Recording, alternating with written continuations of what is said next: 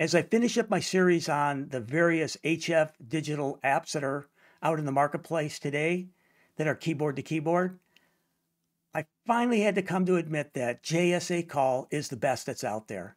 The more I studied and learned how to use it, I realized the hits against it, such as the time sync critical issues and what do you do if your clocks aren't matching, the grid goes down, etc., etc. Well, they have built-in tools that will compensate for that. And in today's video, I'm going to break that down and show you so that you can get that minus 23 dB and a clean code, even if your clocks don't match. So if you're interested in learning JS8Call from A to Z, then let's get started.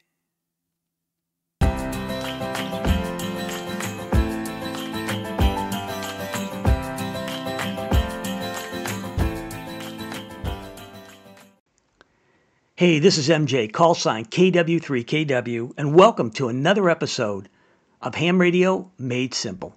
I'm continuing the series on ham radio for prepping. This is episode number 14, part 12 of the digital HF modes. I'll be doing a deep dive into JS8Call from A to Z. It's going to be a little bit longer, but I'll be showing you some features that you're not seeing out there on any of the videos. Trust me on that one. I didn't know they were even available. Please hit the like and the subscribe buttons to help others find this channel a little bit easier than you did.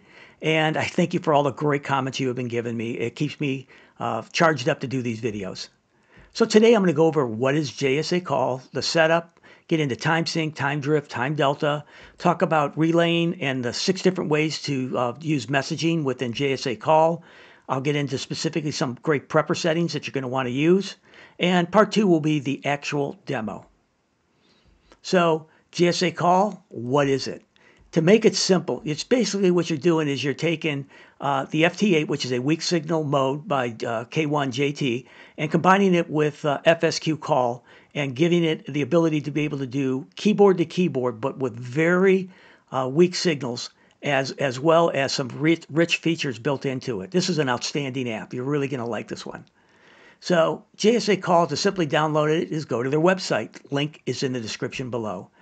So when we talk about JS8Call, that's the app, and JS8 is the mode.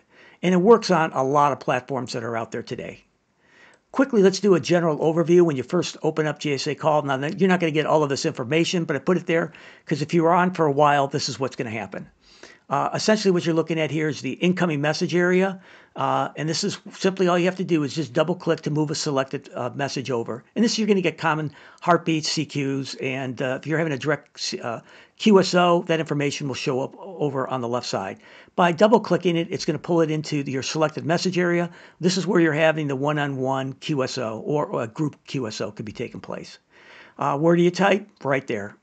As far as on the left side, this is known as your herd list or your call activity list. This is probably the area you're going to spend most of your time paying attention to. You can do group chat, simply like all call is everybody group chat, or you can do organizations such as Races, they have them, Aries, Amron, Peppernet, and you can have your own. You can have your own net meeting. You can create it, but this is where you would click it on, and then at that point going forward, you don't have to ever enter in call signs. So this group chat versus individual QSOs broken down. So if we look at the left-hand side, if I want to adjust my mic settings, which is my receiving side, I want to keep this between 50 and 60. And I find that usually if I push it towards 60, I get better decodes when I get a weaker signal. Over on the right-hand side is where you can adjust your ALC. This is for your transmission side. Simply all you have to do is turn on the tune button, for example, up here. Look at your ALC on your rig and adjust it till you see like maybe 1 to 2 bars just going past the 0 line. If you look over here, it's basically telling you, who are you talking to? It's directed to, N4MRD. If I want to change who I'm talking to, just double click on another call sign. It pulls it over and it changes who your directed call to is. Pretty simple. Now let's do a little bit of deeper dive in here. I want to go over the SNR offset and time delta. Now the offset is basically telling me where is it down here in the waterfall. These look all like heartbeats if you're asking me, because it's usually around like 800 is a heartbeat. And that looks like a heartbeat coming in over here. So that's what your offset is. The SNR and time delta have a direct correlation. The SNR is your signal to noise ratio. So you can look here as a minus 13 which is not too good in most cases except for JS8Call. You can work that one very, very well. Other apps that may be borderline of an issue, that is not an issue whatsoever, provided that the time delta is low. Look at this, 2.1 seconds is you're looking at. You probably won't even get a decode if you even get a partial one, especially at -13. Here's a great time delta, +8. This is turbo speed right in here when you're using this. If you're looking for an example of, let's say 300 at a -18, I can probably do fast speed at -18 in JS8Call with a 300 millisecond time delta. So what am I trying to tell you here? If you get your time delta down below 500, it allows you to take some of these signal to noise ratios that are not optimal, like a -18, and still use either normal or fast speeds. It's incredible. So when we look up here, I'm at normal. And so I'm looking over here. Most everyone is using normal, but if my speed was different, it'd be showing over here. So we talk about time delta. What is it? It's the time difference between your computer clock, which you're seeing up in here. That's my computer clock. And it can be, for example, based off of Windows settings. Mine's actually based off of net time. But some people have it from GPS or other things. We're all using different time controls within our PCs. It's going to cause time deltas. And that's why we have to adjust them or outright resync the signal and recalibrate the whole system. Band filters are great when you are just trying to have a private QSO and you don't want all of this. Sometimes it can be annoying, all this information popping up, someone doing CQs, heartbeat requests, et cetera, et cetera. When you put a band filter on, it eliminates all that. The downside is it eliminates all that. So if you're the type of person that wants to talk to anybody and everybody, do not use a band filter. Or if you use a band filter and you want to go back to that, make sure you uncheck this. But I like this is when we're doing with our group is to basically put a band filter on and be able to, even on a main channel that's such as 7.078, the frequency here with an offset of 1800, is essentially being able to eliminate a lot of the distraction and the noise. So how do you put a band filter on? Go to the Control tab, enable band filters, and that's what happens. So there's a lot of different symbols that you're going to see in the heard list. The first one you're going to see is like a star, and that basically confirms they heard you. And when you see a phone, which is going to be for about 5 minutes, a station is calling CQ. The flag is probably, to me, one of the most important ones. A station has left you a message, and we'll get a lot into that here in the next slides. But I can simply just right mouse click on, if this happened to be a flag right here from Mark and I just right mouse clicked on it, I can go to my inbox and pick up the message. And again, I can show you that later. End of transmission is a diamond symbol. So when you look in, in the message area, comes in, the end of the message is going to be a diamond. If you see ... and then the diamond, it's basically a transmission that was incomplete.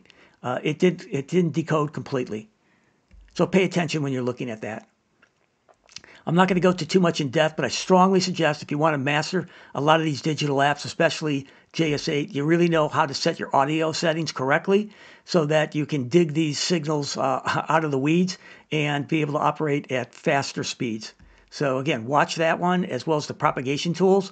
It shows you whether or not, for example, if you're trying to connect for someone in another area, part of the country, and you're on 40 meters, for example, at a certain time of the day, is 40 meters even workable between you and them at that distance at that time of the day. So again, I break it down, show you how to use all of this stuff. I guarantee you, these are great tools in the toolbox you want to use. Links are in the description below. Now, settings and options, there's basically 3 parts when you set up JS8Call, and you want to keep your eye on these.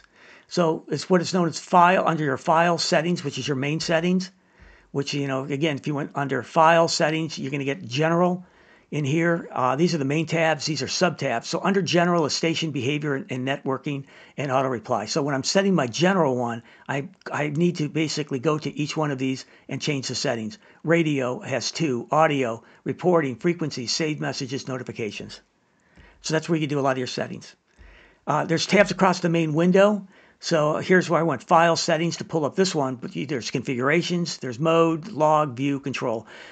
View and control has a lot of key settings you have to set up initially, and pretty much you're done once you do that. But again, be aware that it's just not here is the settings. There are settings in here and here, and there's some features built into the configurations. So there's another way to do it. The third part is right mouse click on buttons, call signs, whatever. So for example, in the herd list, I right mouse click on, looks like Mark's call sign here. And if I click it on, it's going to give me a list of options. This is when we get into jumping to change the time drift. I can look at, for example, store message. We'll use that one. A lot is going to come out of this one here, directed to with this arrow pointing out, and it launches a huge number of options you can use. Again, just pay attention when you're doing anything and everything. Just right mouse click and see what comes up. But this one you're going to want to be using all the time. And then sometimes, again, here's another example. I could just right mouse click on the speed up in here, and all by right mouse clicking up in there pulls up how I could change my speed quickly. So again, when I talk about file, remember file settings right in here. Well, that pulled up this screen. Again, this is where you're going to want to take the time and put in the information. If I was changing, if I wanted to add a group, I can simply put a comma past this one and put in, for example, Amron, PrepperNet. But you would have to put the at sign, comma, at sign, Amron, comma, at sign, Aries. So whatever group that you belong to, how you add it is simply a comma with no space, at sign, and put it in. If you don't want to participate in the all call group, just uncheck it right there.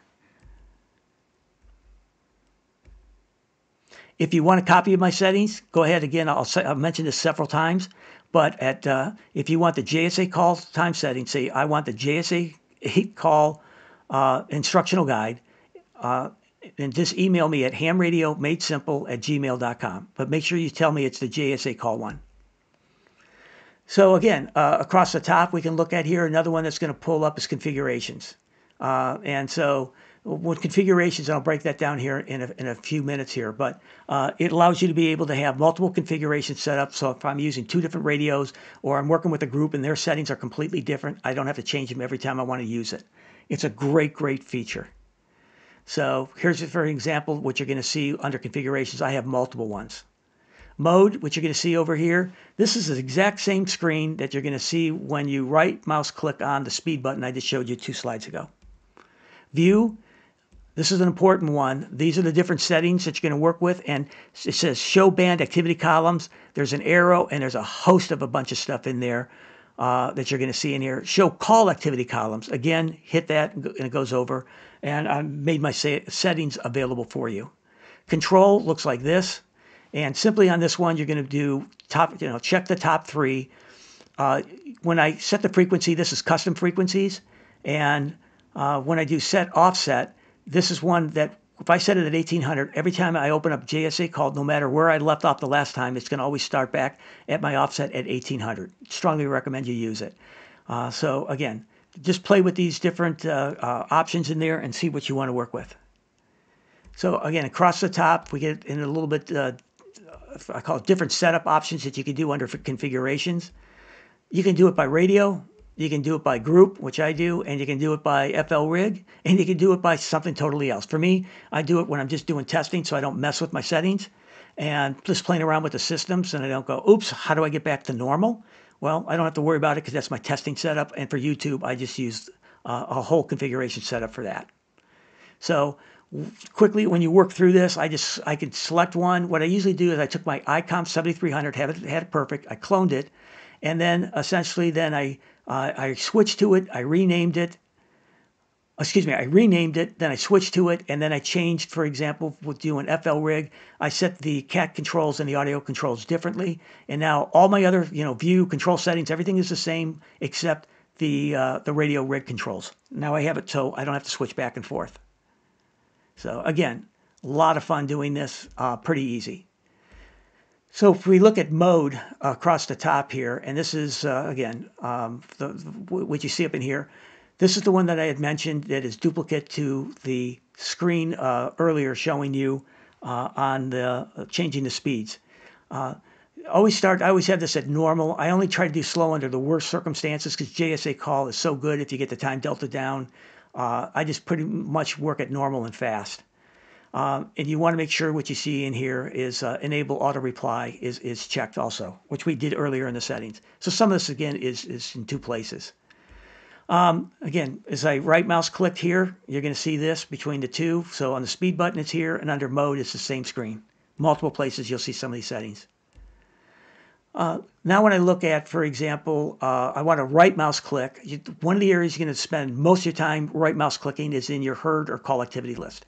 So if I right mouse click on, for example, K2 DHS, and now it says directed to KD DHS, a plethora of options are going to pop up in here. But I also, off of this, I do store a message.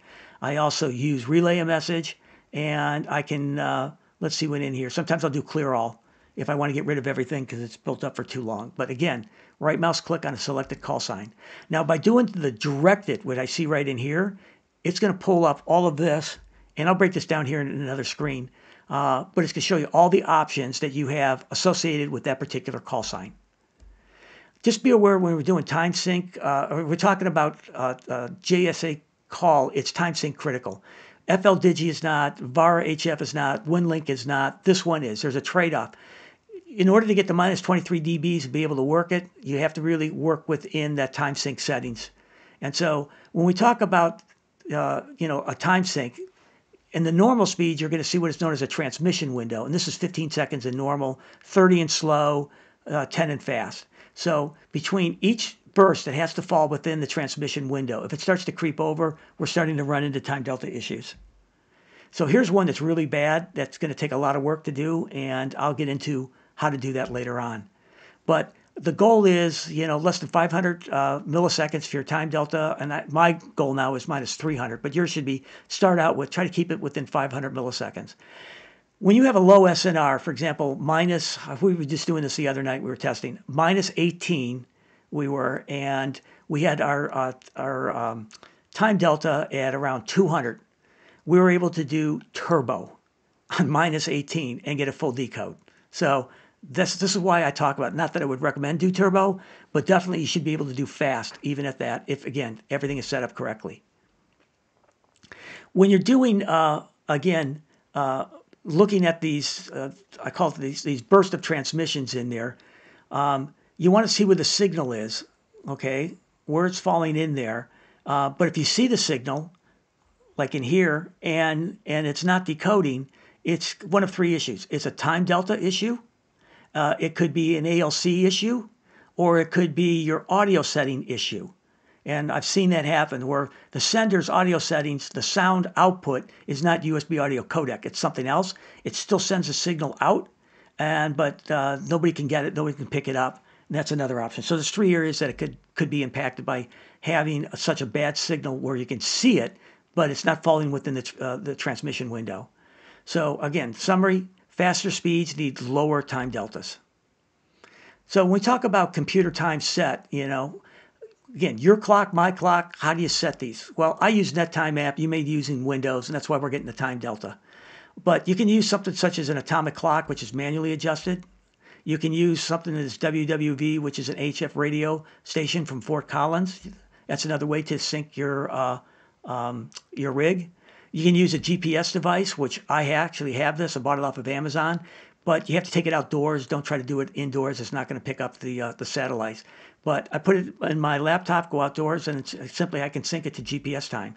Now, GPS time and net time are not necessarily the same time. Again, that's why you get time deltas. So if we look at some of the tools that you ought to look at, if you have an Icon product, and I'll list the ones here, I like the ST400 3W. And what this allows me to basically do is adjust the time and date of my ICOM 7300 transceiver. It's a nice little tool, and I run that every so often. But I would strongly recommend you download NetTime. You basically load it, set it, and forget it. And this is what it looks like. So let's go over some of the time sync basics that you need to understand. This is the most important part of time sync is this slide. You're syncing to each other's timeline. And so what you're looking at, for example, we're going to start at a normal speed. We're looking where the signal falls in the transmission window. Here, if you see this and I see this, we're synced. If I see this now, it's starting too early, we're going to have a time delta issue.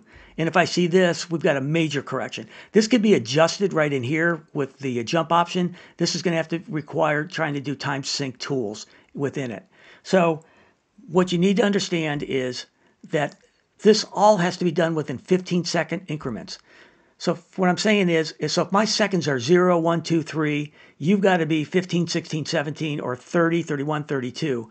And it could be 0, 5, mine is. The other one is going to be 0, 20, and 0, 35, or excuse me. So it could be like 0, 5, it could be 20, it could be 35. As long as there's a 15-second increment in between, we're matching up our seconds by 15-second window, perfect. Now, when you're doing a group and you're trying to have a bunch of people all be synced, because it's easy to do an individual, but what happens when multiple people want to get together in a group call? Well, you got to have someone be the master, and we all sync off of that same signal. So we become the slaves, and again, as long as we're looking at that 15-second window, our minutes, our seconds outside of that 15-second increment, that's the only thing that matters.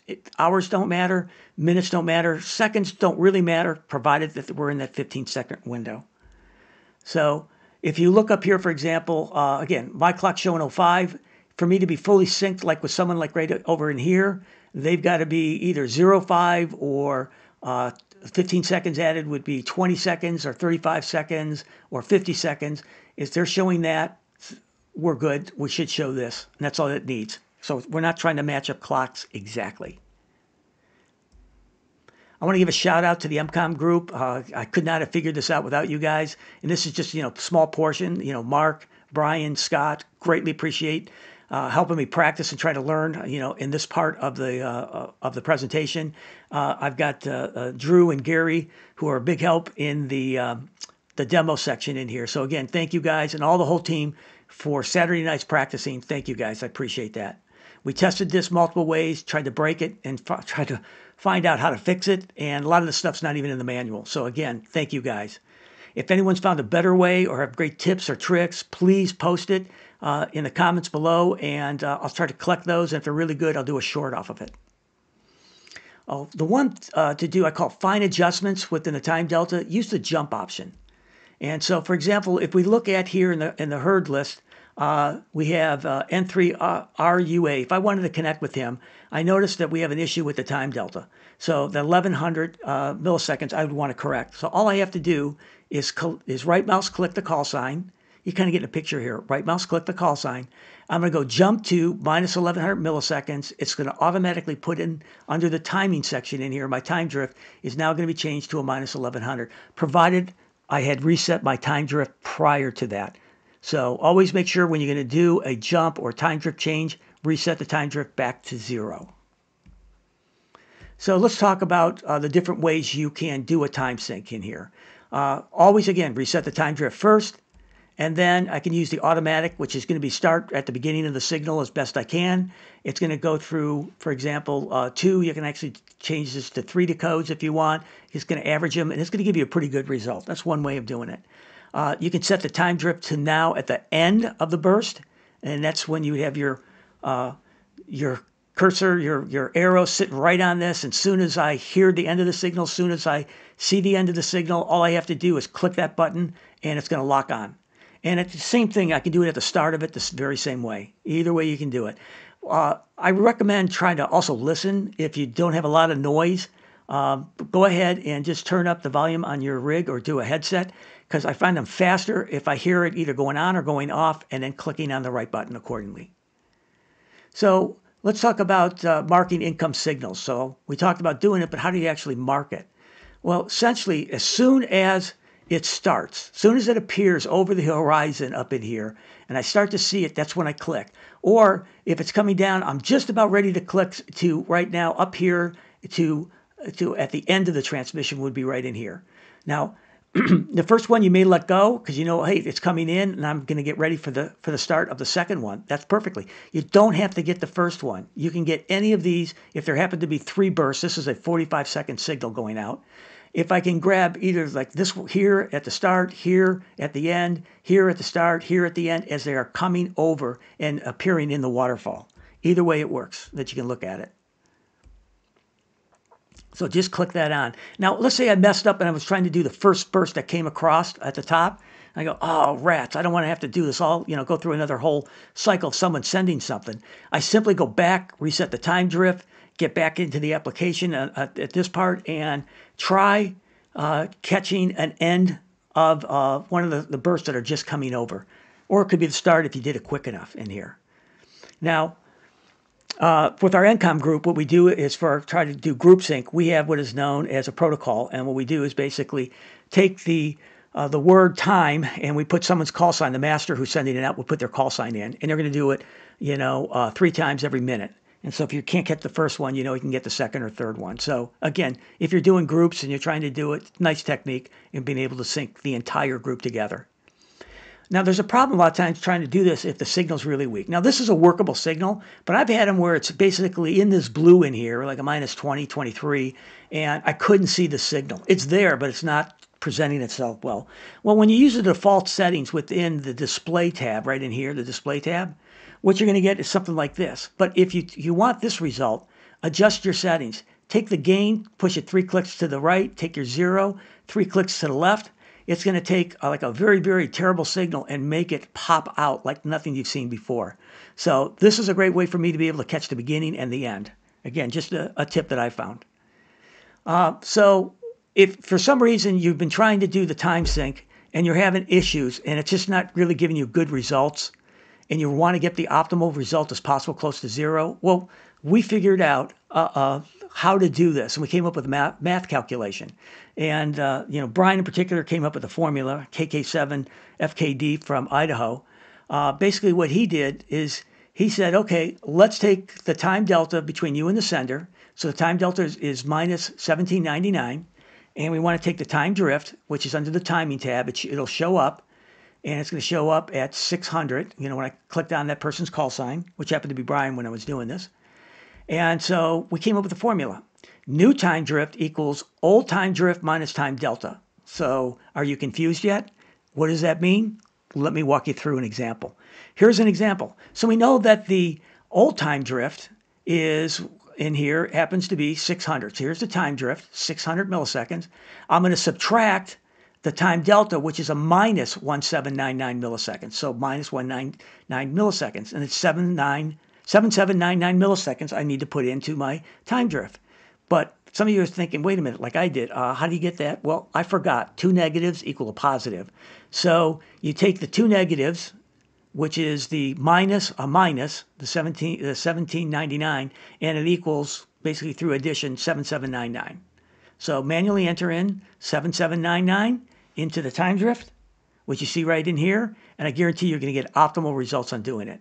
Again, there's multiple ways to do this thing. We found this out to be when you can't do slight adjustments and you're having some severe problems, is use the data that's in front of you through this formula, and it works great.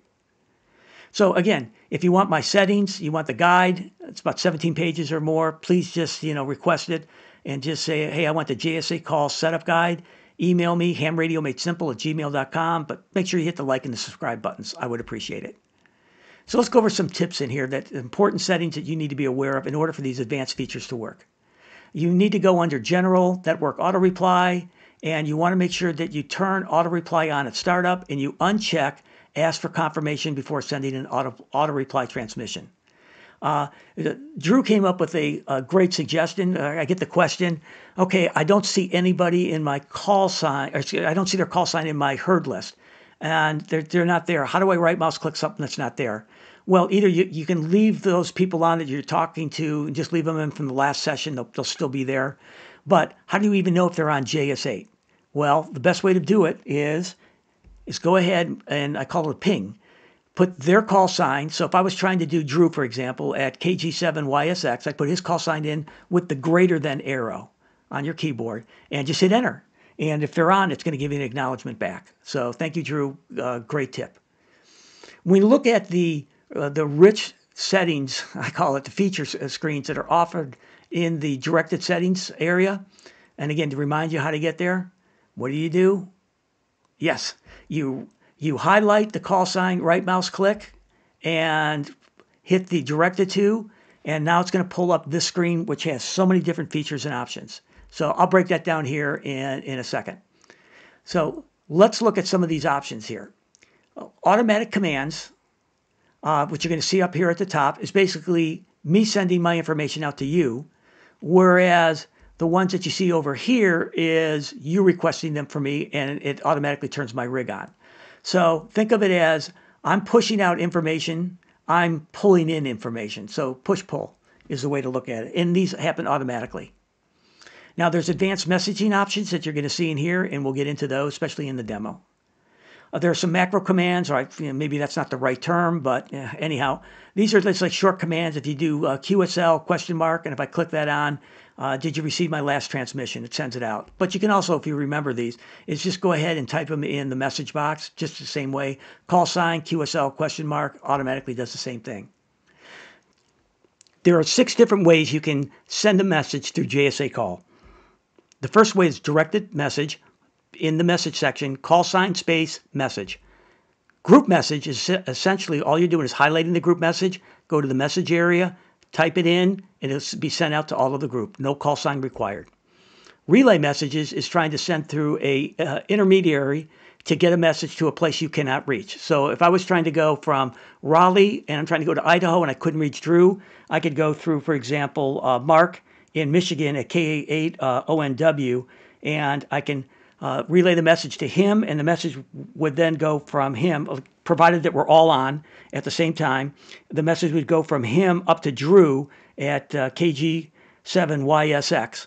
Now, how do I know that Mark can reach Drew? If I just take my mouse and hover over the call sign, his call sign, in the heard list, it's going to pull up like a temporary bubble, like text screen, and it's going to say hearing and list all the call signs of who's hearing him and heard.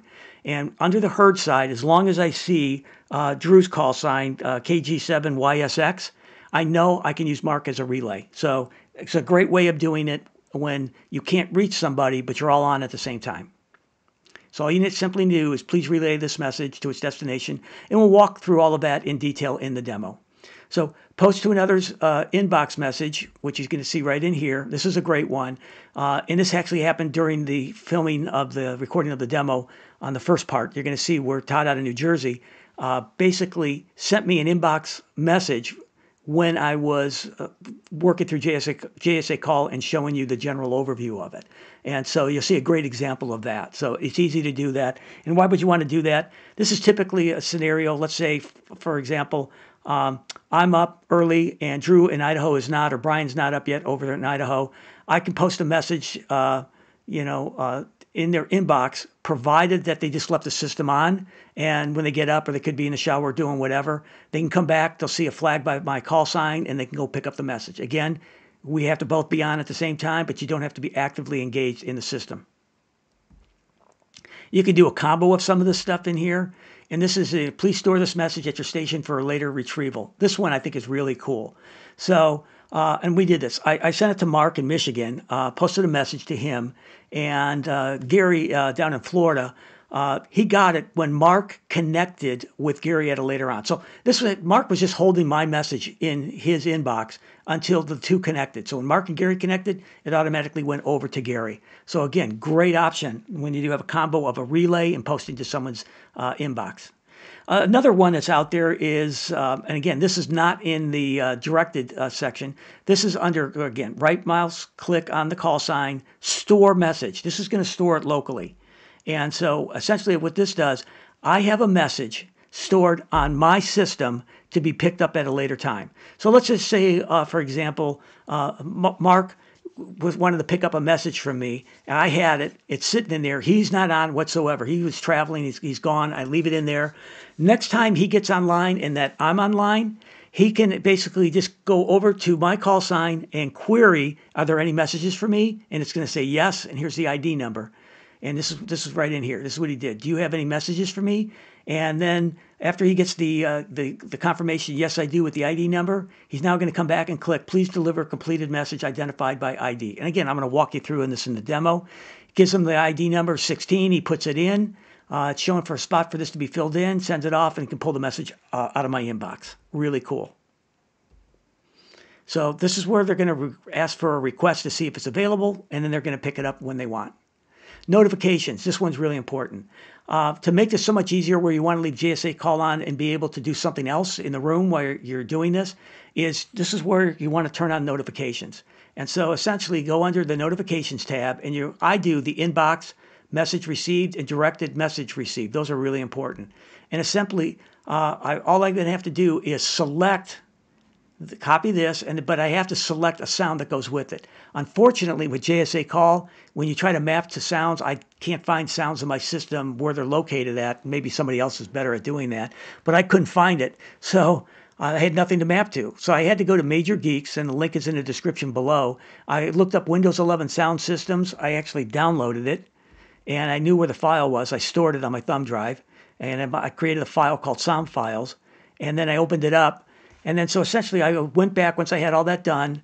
I now could map it. So I went to select, and I picked up, again, I know through the thumb drive, through the sound file, and here is under media. This is the ringtone that I picked. And now anytime a directed message comes in, I get a notification that's one sound, an inbox message is another sound. Something great to use. So let's get into the demo section, and this is part one, the general overview. And again, thanks, Todd, for dropping that inbox message during the demo. Todd is KA2YNT from New Jersey. I appreciate it, and thank you so much. Let's get started. When you first open JS8Call, the most important thing to check is right up here. You want to make sure your receiving and transmission is enabled. If it's green, you're good. If it's gray, you have to click on the button and turn it on. There's a setting to allow this to always be green, but again, just always check it, make sure that you're up and running. Over here is where you're going to check your speed, start out with normal. This is also some other commands you can do, whether it's enable auto reply, your heartbeat, enable heartbeat acknowledgments, etc. Over here, what you're going to see is my call sign, which should be your call sign, your grid square, your computer clock. Why you get a time delta is my computer clock is based off of net time, the app I mentioned earlier. If you're just using the Windows time, it's going to be different. And that's why you're going to see these time deltas that are in here. Or some people just have bad time set up and you get huge time deltas. Over here's the frequency that I'm going to be using right now. If I click it on, I can actually choose another one, which I will. I'll go back to 7078, which is the main calling frequency here. And stuff will start to populate. Or I can set a custom frequency. If I want to do a one-time off, for example, I want just one time 7.110. I type that in, and it's not permanently in the memory, but I can use it. If I go to here, I'm going to go 7078 or 7078. And now I'm on the main calling frequency. Now the offset is showing right now at 700. That's where the last heartbeat went out at. But I'm going to just move it over to 1800. And I can go over here and just bring it down to exactly 1800 if I wanted to do it. And I can also enable my filter. At this point, when I enable my filter, I set my filters up at 1200. And so I'm not going to receive anything that's outside of these. I'll get no heartbeats because they're down around 700 and 800 typically on the heartbeats. And this is a way of being able to just limit, if you don't, limit who you want to talk to, and you don't want to get interrupted with a lot of incoming calls and requests, for signal to noise reports. Your rig is going on. You don't want that. So as a prepper, this is what you want to do. Enable the filter and choose, for example, let's say 7068, not a main calling frequency. I enabled my band filter. Now I can have a great QSOs with people that I know, and I'm not getting a lot of interference going on from other people. So I'm going to just turn that off to show you, though, for many of you who just want to do this for QSOs, you want to turn that off. You want to go back to the main calling frequency, which is 7078. And you're going to want to hit heartbeat. And that's going to all of a sudden throw out, there's my heartbeat coming out, or someone else's heartbeat. And you'll start to see that down in this area. So I'm receiving this person's heartbeat right here. And that's what I'm seeing down over here. So if you see anything below 1,000, those are heartbeats coming in. And here in a second, this thing will start to populate like crazy, and you'll start to see people that I can actually be connected with. Let's see. Let's go into the file settings as this thing is populating. So I'm going to go under File Settings. Here are all the tabs that you need to be aware of. Okay, so General, and under General is going to be Behavior. Now, these are the two ones that I told you leave unchecked so that it always enables your RX and TX to be green, and it goes on in the beginning. I use remove messages after 999 again because I'm doing this with from a prepper's perspective, and I don't want to remove the people I'm talking to after 30 minutes. If you're doing just having fun, doing QSOs, put that at 30 minutes because this is going to populate real quickly on these main channels, and it can become overwhelming, as you can already see what's happening. So behavior, you got station, behavior, networking, auto reply. Again, idle timeout. If I'm waiting for messages to come in, I leave this on as long as possible. It doesn't take up much power for the receiving mode. And just to have somebody come in and drop messages for me, I'll leave it at this because, again, I'm doing it in off frequencies and as well as band filters. If we go over to your radio, this is where you're going to get set up. But I typically say first start with the audio. Make sure that you have your USB audio codec set up for both your input and output. If you're getting when you're transmitting, you're hearing it through your radio, through your speakers, that's because your speaker settings is probably using your default setting, which might be something like your Realtek speaker audio. So if you hear that, immediately go under the settings to audio and make sure that you have it back at USB audio codec. Then I go to my radio, and within the radio there is cat control and rig options. So again, up here I put my rig options in, which is the IC7300. I put cat, data packet, fake it, but if I have issues with, sometimes I have issues, I will, with split operations, I'll do none. But start with fake it. Go to cat control, make sure you have your baud rate, your COM port is located in here from the drop down, is in here, and then default, and test the cat, test push to talk. Now it should engage your rig, you're good to go, you're ready and all set for JS8Call. Reporting, again, it's up to you what you want to report. I just basically, if you want the API, disallow setting stations, and I was just practicing with this too. Somebody asked me to allow them to see my station information. So again, this is for my YouTube station. A new message was received, okay? This came in, so I'm getting a notification. And you can actually see it right in here. There's a message. That's perfect. Someone's going to do that. Frequencies is where I change the frequencies. So all I have to do is just right mouse click right in here, hit insert, and type a new one. And so, for example, if I typed in 7.110, and I always want to make sure it's going to show up, it's going to start out as all, but I'm going to change that to JS8Call, type in the frequency, hit OK, and now I've just added 7.110. It's permanently in my memory. Notifications you're going to want to turn on.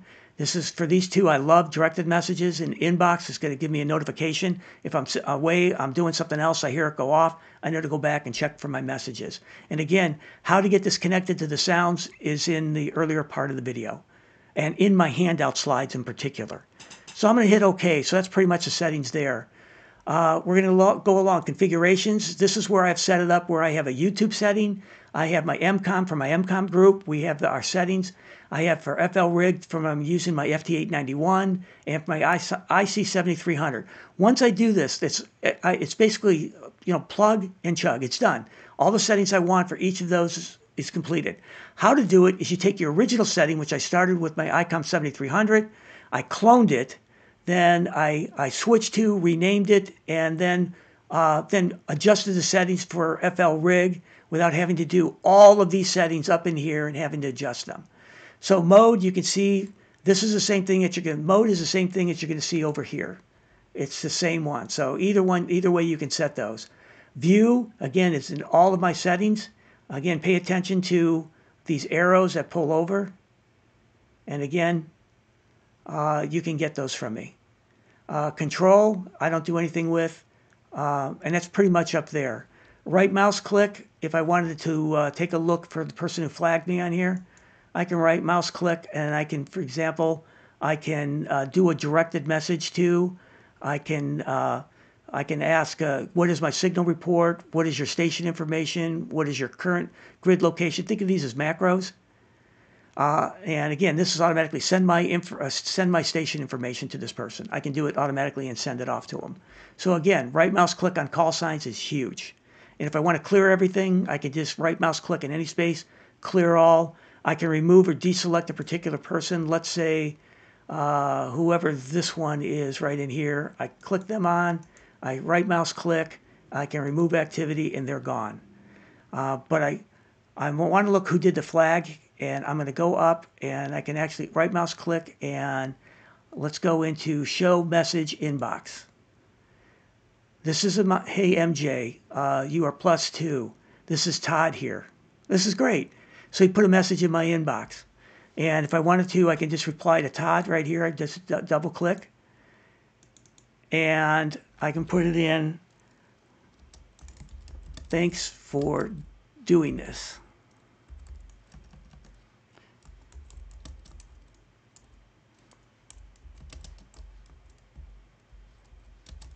Doing a video now. So here's a perfect example of someone who's been trying to connect with me, showing him. Now, here's the interesting thing. As this message is still going through, see where the cursor is? I can hit comma while it's still going in because it hasn't caught up and hit thanks. Oops. Better get it done. And now watch what happens. This will all go out. So here's a great example of someone knowing who I am out there, connected with me, and put a message into my inbox and able to check it and able to reply back to it. So hopefully this is a good start on it, and let's get into more detail on some of the other features in this next section. The next demo section, part 2, is time sync settings. We'll go a deep dive on that.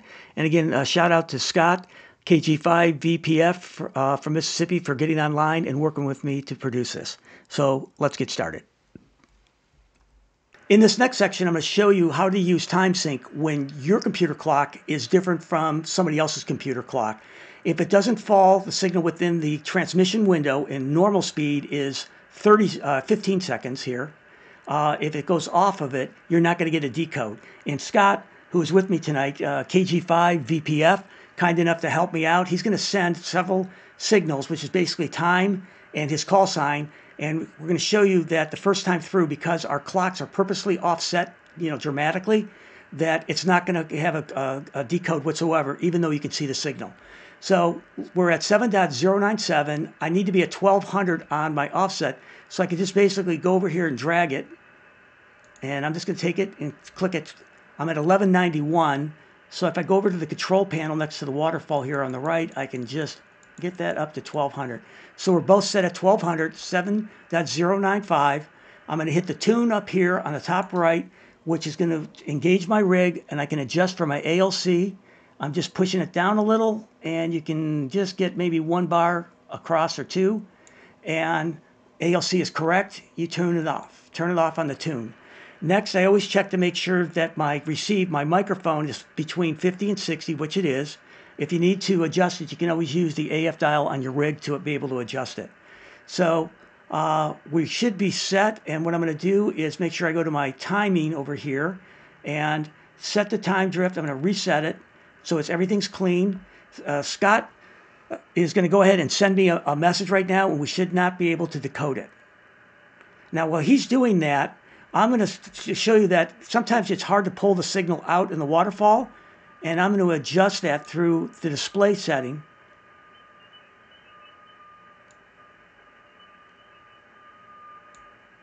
I'm going to make sure that the waterfall, if my gain goes over a few, now all of a sudden you see it pop up. This is a way to be able to take signals that you can't see and make them be able to be visible, especially when you're doing time sync. Now notice the signal cross the green line, which is your 15-second transmission window. So this actually needs to fit in between the green lines continually. So it did not happen. We got nothing. There's no decode. So now what we're going to do is ask Scott to send it again. And I'm going to make sure I go into my timing screen. I'm going to set time drift to now at the end of the first burst of transmission. I'm going to turn the volume up on my rig so I can hear it. And Scott, go ahead and send your transmission. I can hear it coming in. I'm ready to go to hit set time drift to now end.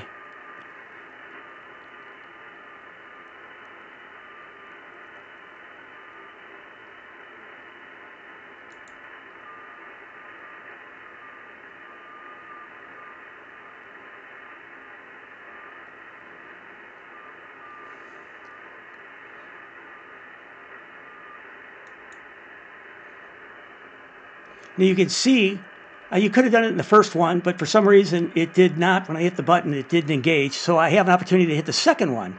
This is the time I clicked, and what you see in here is just right at the end. So it looks like I got it at, let's see, I'm getting, if I click on here, we got it at minus 200 milliseconds. So it decoded, and this is a great time, and we're at minus 9 dB.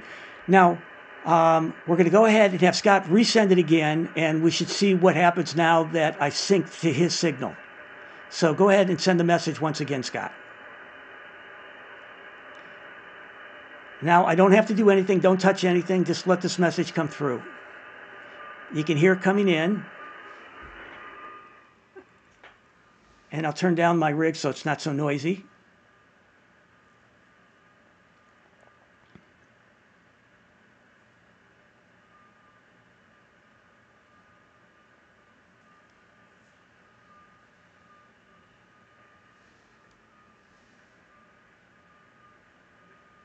And you can see it's falling perfectly within the lines. He came over here, 500 milliseconds, minus 10 dB. So this is how you time sync. And you can choose if you want at the beginning or at the end, and you can either get the first or the second. You can start here, you can start right at here, or at the end. And if you messed up, let's say you're trying to start here in the beginning and you mess up, you have to reset time drift button. Then it gives you the opportunity to try again on the second transmission burst of 15 seconds within the transmission window. So at this point, I'm going to go ahead and send a message to Scott. So I just have to double click his call sign, and I'll put in mine. I'll just do the same message. I'll do time, KW3KW, hit the enter button on the keyboard, and let's see, Scott will tell me what he's getting me on his end. So, and he'll tell me if it's, right now, it'll send once this next green. If you ever notice that this is kind of, the lines are striking through, when your rig engages once it crosses into a transmission window time. That's why it stopped right on it. So I'll just ask Scott, are you getting the signal? Is it in the transmission window? It's in the window, and it's 800 milliseconds difference. And again, we were off by, I don't know, what was it, like a thousand milliseconds. And now it's perfect. So this is essentially how you would do it. Now, in the case that you wanted to use the jump feature, you really can't do it when you're doing the time sync. So what we're going to do is show you the jump feature when you just want to call it fine tuning, for example, but you can't use the jump feature. So for example, if I right mouse click here and it says jump to 500 milliseconds time drift, don't do that when you're doing time sync and you're tagging off of a signal. It doesn't work. But what I'm going to do here is I'm going to, in this next section, I'll let Scott reset his clock. We're both going to be synced, and we'll make sure that there's a difference in the time delta. However, I'll be able to show you how you can use the jump feature. So hold on as we get things reset up. In this next section, Scott and myself are going to show you how you can make fine adjustments without having to do a full-blown time sync to improve your time delta. So let's say he sends me something, a signal, and his time delta happens to be like, minus 1500. And I want to get that down to maybe 100 milliseconds, around that. There's a way you can do that pretty simply. But you can't use this feature if you're grabbing someone's signal in a time jump. It won't work. But there is a formula that you can do it with at that point if it's still really bad. And I'll show you that later. But for right now, let's just show you this is a great tool, just working under, I call it, semi-good conditions versus bad conditions on the time. So Scott's going to go ahead and send me a signal. Let's see if I turn up my radio. And I apologize, in that last time you could hear a lot of noise, but I wanted to hear the signal. So if you hear, and so it's on its way, let's see. So you can hear the signal coming in. And so notice it's starting within the transmission window, within the 15 seconds. So he came over, he's 200 milliseconds off. Now, if you see this, leave it alone. 800, leave it alone. If you start to get like 1200, 1500, 1800, and you want to make the adjustment, we'll show you how to do it. So we're going to let his signal come through here. And I'll go ahead and double click on. We got a full decode. He's at, this again, age is 15 seconds, minus 9 dB. Offset was real close. He's at 1199 and 200 milliseconds at normal speed. So what I'm going to do here is right mouse click, and I'm going to jump to minus 200 on the time drift. So if I do this, you can see my time drift down here now is minus 200. Scott, go ahead and hit the same message, send it again, and let's see how that will change if we can get that down to like 100 or 0. So again, he's going to send it. And again, you would not do this unless it's a really bad time delta on that. But we'll go ahead and see. His signal's coming in. Let's see what we get this time.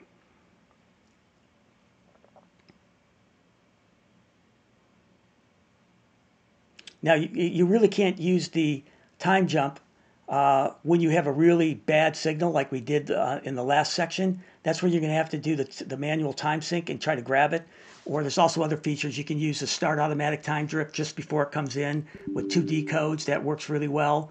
You can do either start at the, grab the signal at the beginning of the signal or at the end of the signal. There's multiple ways to do it. It just seems to me if I can listen to the sound and I try to do it at the end, I seem to have better luck. But if you do it early and well enough, you'll actually get to decode the first time around. So let's say he came in right in here. We can pull this up in here. We got a full decode. Now notice the time delta, 0. So this is how you improve the time delta when it just needs, I call it some fudging, when it's under 2,000 milliseconds, is basically, again, right mouse click, use the time jump feature, and now we got it down to 0. So I'm going to send him one, and Scott can tell me what he received. So I'm going to double click, pull his call sign up, and say, what is your time delta? And hit the enter button. And so I'm sending off, and Scott will tell me here what he's getting.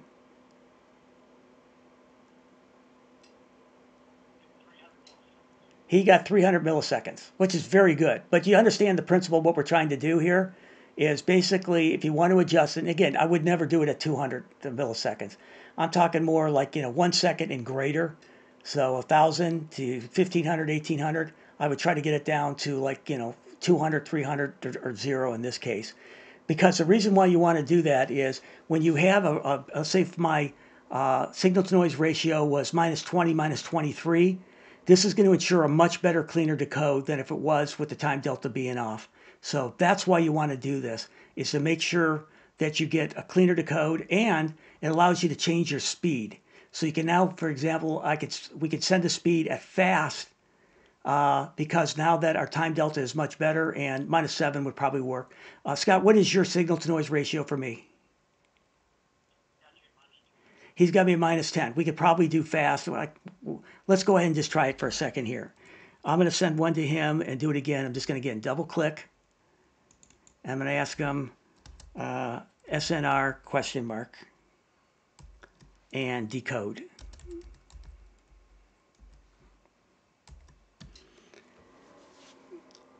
So this is going to go much faster through. It's being sent off to him, and let's see how this works.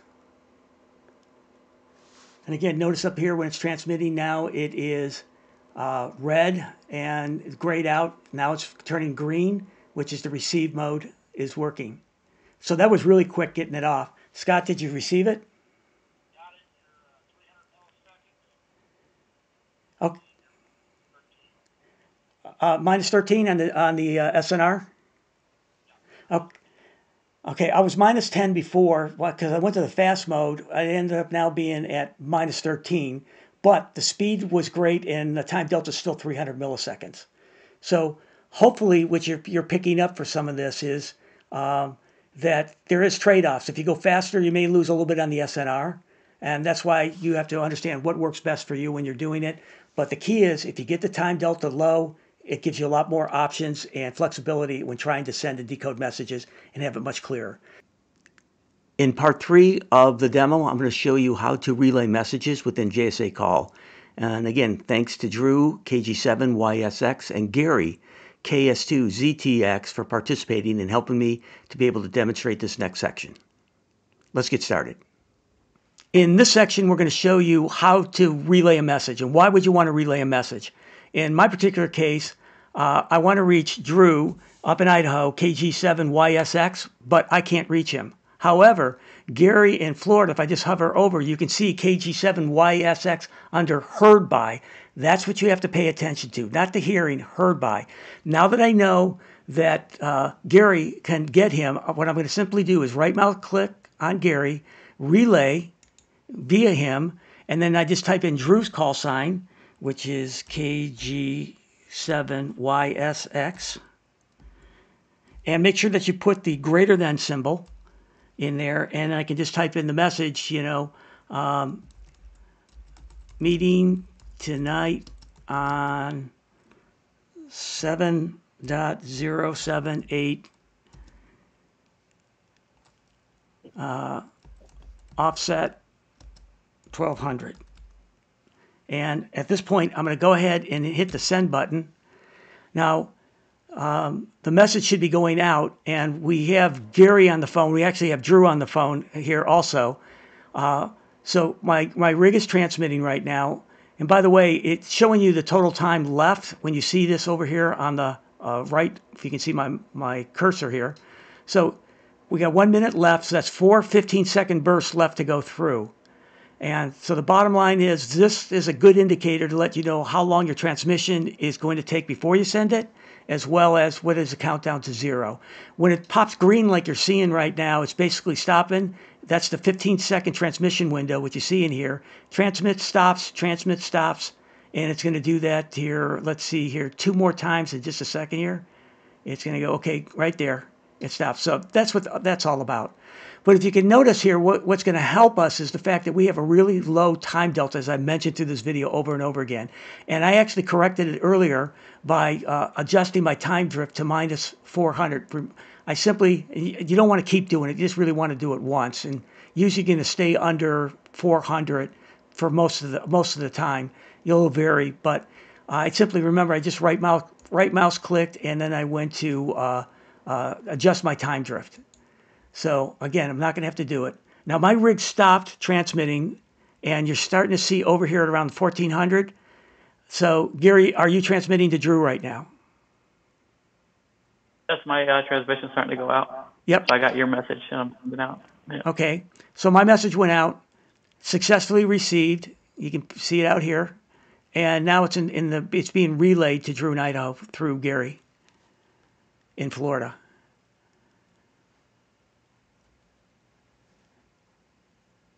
And while this is going on, I could just again remind you, if there's activity you don't want to see up in here, just right mouse click and remove activity, for example. I'll pull a couple things out just to show you. Always use the right mouse click functions. There's so much things that you can do. I think you're starting to get the feel for all the options that you have when you right mouse click on particular areas over call signs, etc. Now, I think I'm going to show you here if I go to display, and I went to under my waterfall. Notice I had kicked my gain over, and so the gain went about 3 clicks to the right, and the 0 went about 2 clicks to the left. And again, this is how I'm able to pick up a weak signal. Now I'm picking up Drew's signal over here, but regardless, the relay went from myself down to Gary in Florida up to Drew in Idaho, and this is now, Drew, are you transmitting? Yes, I am. 20 more seconds. Okay, so now, is this a reply to the message? It is. Okay, so Drew's replying back, and then it's going to go to Gary, and Gary's going to repeat the process to me, and then there's an acknowledgement that goes through this. So we'll just kind of wait this thing out as you're going in here. Typically, when you see something like this on the waterfall screen here in the middle, bright line like that, that's usually somebody tuning. If you're not used to seeing that little dash like that. Up in here, you can also notice that I have a flag, and I'm going to show you in the next section. This is a message. There's a message available. If I just, you can, again, take your cursor. If you just hover over stuff, it pulls up information. It says message available. And this is telling me again who is hearing Gary and who is being heard by him. So it looks like he's done, and it looks like now, Gary, I take it you're transmitting. Yep, that's me on 1400 offset. Okay. I'm done now. That's what you see right in here.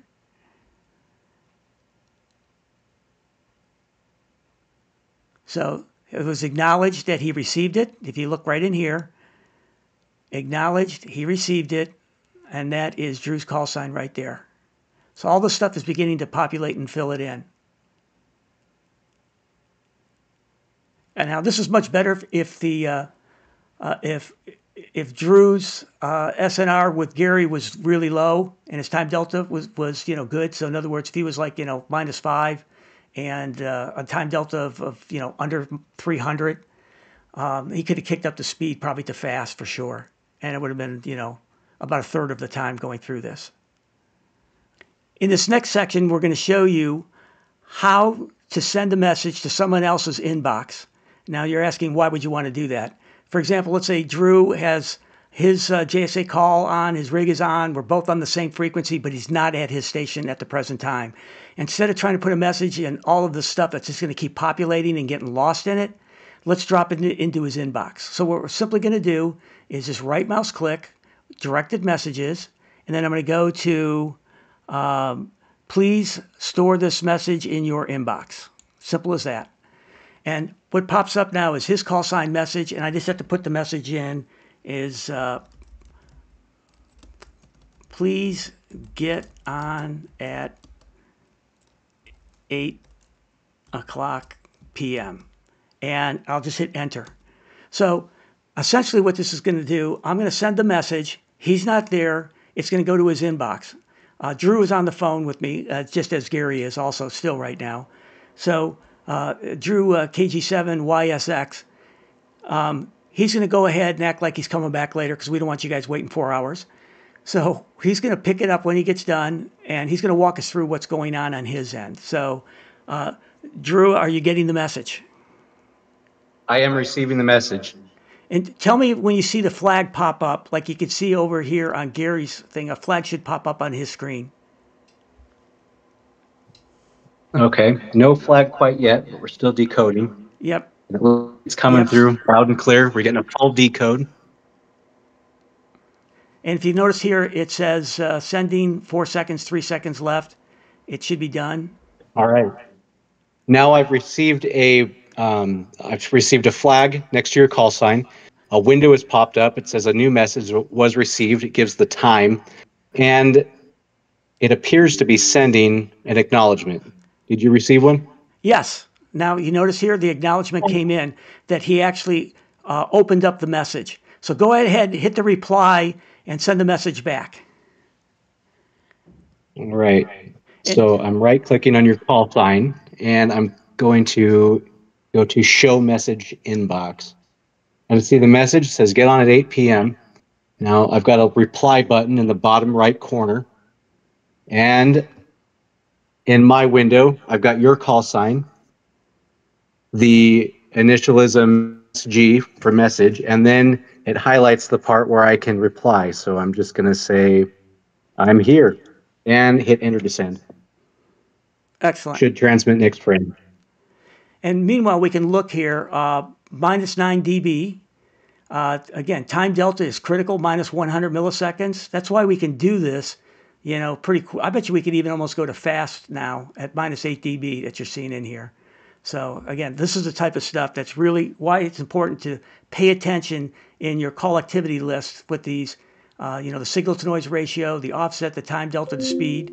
Now, if you can notice here, now I got the same message he did. A new message was received.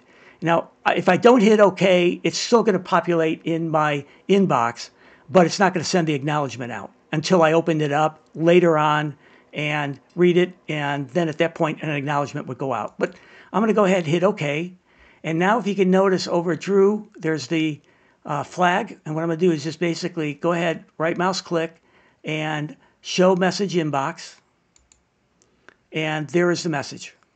I'm here. And what Drew did essentially is he clicked that on and hit reply. And I can type a message back to him and say, got it, and thanks, and hit enter. And so simply what you can see is you can actually drop a message in someone's inbox, provided that they're on the same frequency, but they don't have to be around, and it doesn't get caught up in all the minutia of all the activity that's happening within JS8Call within your session. The other thing you can do is if I right mouse clicked, I could have gone to, let's see, store a message. So if I did store a message, I can actually store a message locally. And actually, I'll do it for, let me just do this. I'm going to do it for Gary. So Gary, I'm going to store a message, and I'll have him pick it up. Meeting tonight at 8 o'clock. Now, a good thing to do is put the time and date. And I can actually just put in, I'll just put the date in, for example. So today is 10/06/2023. And the reason you put some of this to get stored, the person's going to want to know, when was this message originally sent? There's no way JS8Call does that. So I'm going to go ahead and hit OK. And I have a message stored. Now, all I have to do is, Gary, if you want to go ahead and reach out to me, and let's see if we can query the message. Remember how to do that? So this is what he's going to do. He's going to right mouse click. He's going to go to directed to, and he's going to go query messages. Do you have any messages for me? That's exactly what he's going to do. Gary, are you at that point where you can do that? Yep, I'm doing it now. Okay, so this is what he's doing. Do you have any messages for me? And so I'll have him walk through. And it looks like we got the acknowledgement. You got the message, right? I did. Gary, did you get it? I'm querying your messages right now. Right. I'm querying your messages. Okay. Now, I didn't send anything. I'm sending that to you. Right. I didn't send anything. Okay, now he sent. So this is perfect. What he's telling me is he's looking to say, okay, I have a message stored on my side. Now, why would you want to do something like this? For example, like I know I need to get a message to somebody, but they're not on at this time. I know they're going to be on in 2 hours. They get off of work. They're going to be able to, to check their JS8Call, but I won't be, I won't necessarily be available, but I will leave my rig and JS8Call on. Now I'm the one away. So by storing it, it's on my side. When they turn on JS8Call, they're going to do the query. And by doing the query, then they're going to pick it up and they can get the message. So essentially, he's going to see, yep, the message ID is 13. So what Gary's going to do, I'll walk you through what he's doing on his side. Again, directed to, he's now going to go to, please deliver the complete message identified by ID. Are you able to get to that and put the message number in, the ID number in? Yep, sending it right now. Okay, so sending the request. Yep. And it's going to ask for the ID number, and he's put in 13. And now what's going to happen is you can see him coming in. And I'll tell you when my rig, here it goes in. My rig should engage pretty soon. He's doing the query.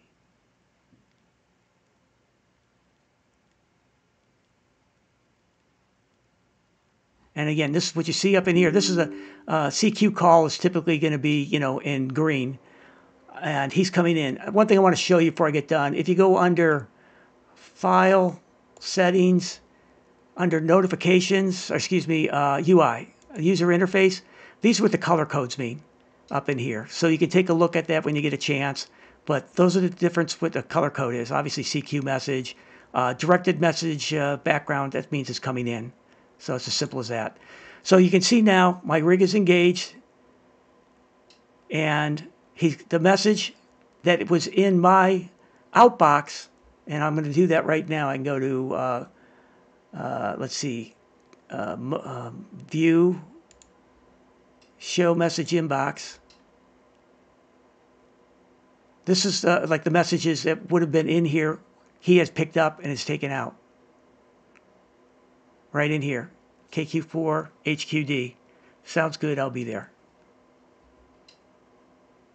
Is the reply that came back. So essentially you can see all this has taken place by just, again, right mouse clicking and going to directed messages, and then you have your different options. So hopefully that makes sense, and I'll just summarize. If I want to put a message on to somebody who's on, we're both on, but they're not available, that's when I drop it into their inbox. If they're not available, but they're on, I can store one locally on mine. I can walk away, and then they can come and pick it up. They can get that message themselves later. So there's two different ways of doing that. So hopefully this makes sense, and you can have fun trying it out. So that should be the end of this demonstration, and thanks for being patient with us. Let's do a quick summary here on JSA-Call.